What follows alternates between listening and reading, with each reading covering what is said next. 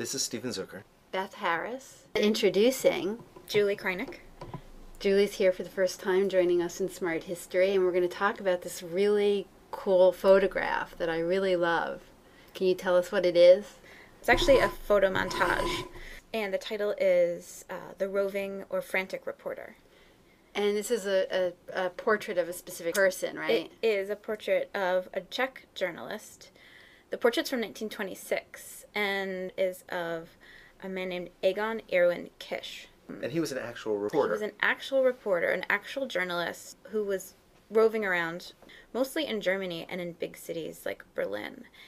And the photo montage is by this amazing German artist, Otto Umbo, who went by the name Umbo. So what's amazing about Umbo? Umbo. Look at this. It's fantastic. It's a great...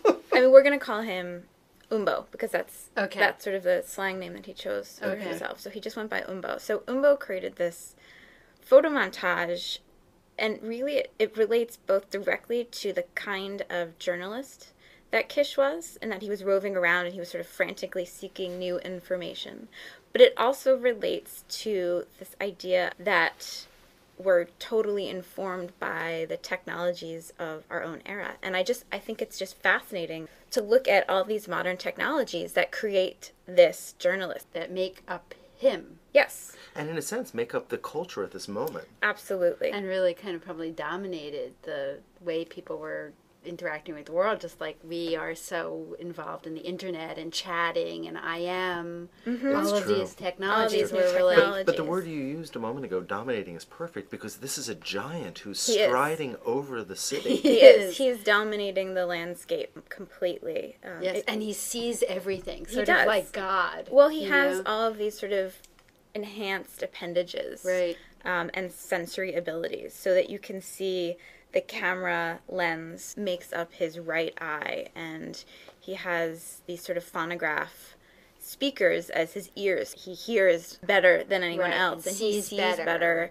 And he moves better. Exactly. His leg is a car and a plane. He's ready to move. It's so interesting because, in the 20s is really when popular comic figures were with sort of expanded powers. Superheroes. Right? The superheroes were really being developed. And this is that true? Do those date from the 20s? Absolutely.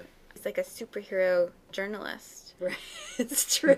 He's and it reminds me of walking around texting now with your thumbs. Yeah, that's actually really good. Yeah, he's actually typing as he's striding as over the mountains and the crowd below. Of course, at the time, the typewriter is, to them, what the BlackBerry is to us, or an iPhone, right? It's that thing that speeds up communication. So that's really interesting because now, of course, there's, in the popular press, there is all these fears about people spending too much time on their BlackBerries, too much time on their computers. I mean, is this really multitasking? Multitasking. He's like the original multitasker. But this is also, I think, an expression of those fears. And it's kind of a monstrous figure, with this technology, and I think it's also, while he's sort of heroic in that he's huge and enormous, and he has all these enhanced sensory abilities like a superhero, his superpowers, but he's also really kind of maybe a little menacing. Yeah. Right? No question. He's going to stomp on the crowd he's going to crush them with all of his abilities there. But this also really reminds me of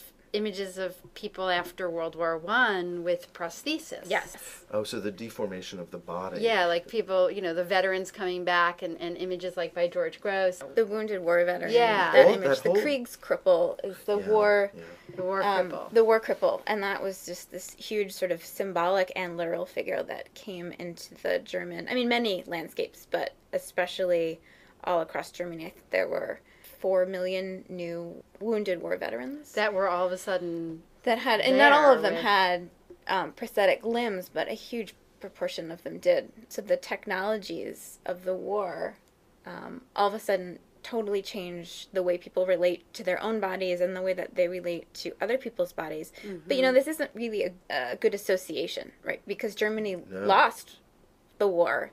So they're not looked at as heroic figures. They're, the veterans who lost, and they lost their limbs. And it's sort of a reminder to German humiliation. Yeah. But that's been reversed here. Because there's a kind of, even though there's a menace and there's a sort of a negative aspect to some extent, there's also a real promise here and a sense of power. The parts of his face that are not obscured are still really quite handsome, and there's a very positive aspect here as well. I think he's dashing.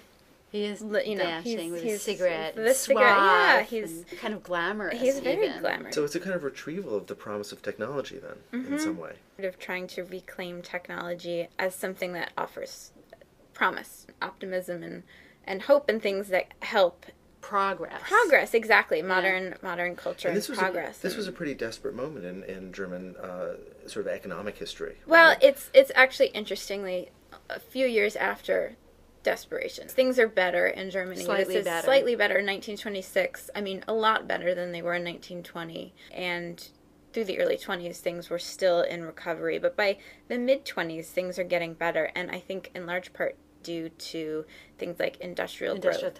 I'm wondering if people looking at this and seeing the camera by his eye would have thought of those images of gas masks during the war. Yeah, it's a pretty dense layer of associations here. It's pretty extraordinary. So how was this kind of imagery received in the 20s?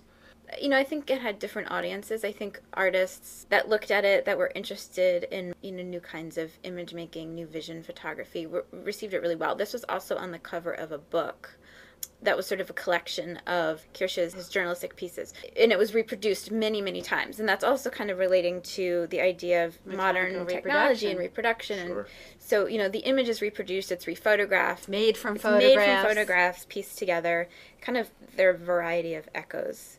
For me, one of the really interesting things is the idea of sort of the speed and technology, everything kind of coming together. The journalist is exploring things and looking all around him. It's almost like he can see everything at once, and technology is what's enabling him to do that. So I think that idea that technology enables us to do more and better and faster, which we still have. Exactly. I think it was exciting then, and I think it was exciting. Technology can solve our problem. But I think also the reassertion of the power of the journalist is probably a really important issue at this moment, especially if we get the sense that the journalist has some integrity, is not a part of a sort of a larger machine of propaganda, and has some objectivity. Right, which is also, of course, going to disappear in Nazi Germany. Very quickly. By the end of the 1920s and early 1930s, things are looking vastly different. But 26 is a good year, I think. The economy's looking up. Things aren't quite looking bad yet. And there's this moment of progress, and technology is just integral to that, like it's integral to his body. Yeah. It's fascinating. Terrific. Thanks.